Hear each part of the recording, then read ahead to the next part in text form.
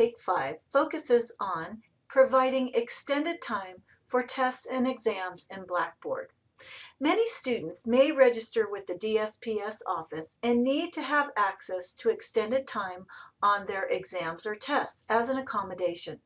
Since it's not possible to alter test settings for an individual while other students are taking the exam or test, a separate test will need to be created.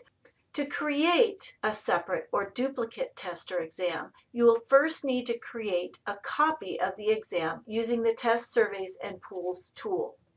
This duplicate exam or test must be deployed in the course with the adaptive release applied so that only those specific students can access it.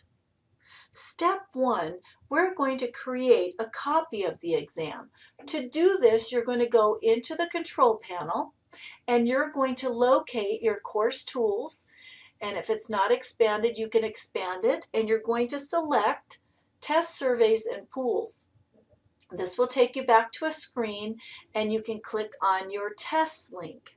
Once you're there, you'll see all your tests or quizzes listed there.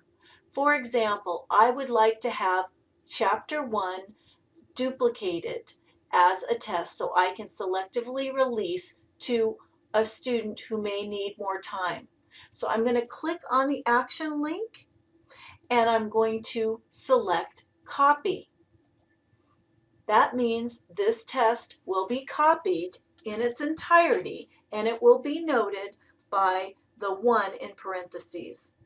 Now we're going to go to the content area and deploy the duplicate test or exam in the course.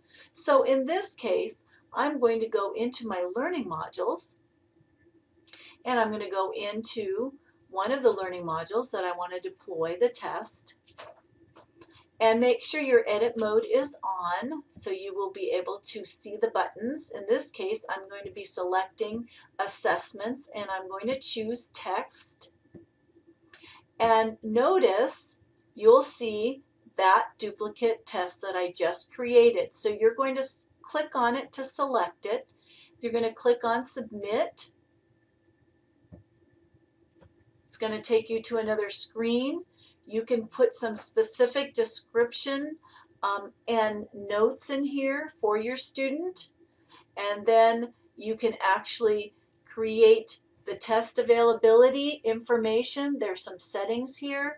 You again may have to allow more time to do this particular test. Everything else, such as the date, should be the same, and then you can click on submit.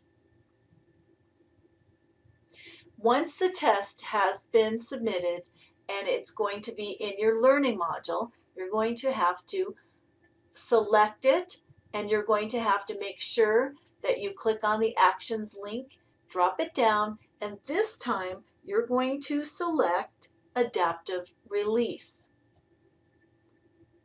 Notice we have some information here.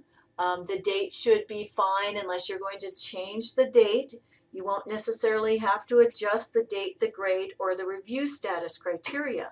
What you will need to do is come over here to the membership and click on Browse and locate the particular student.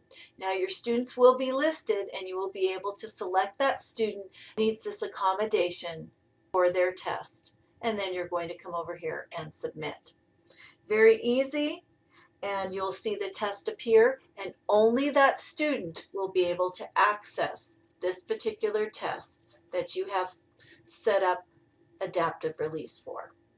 Hopefully that helps. Thank you very much. Some things to consider. When you create a duplicate test or exam, you will have 2 grade columns. It is recommended you hide the duplicate exam column and exclude it from the Grade Center calculations. Then manually add the scores to the regular exam column. That way, students are viewing results from the same column and your calculated columns will be accurate.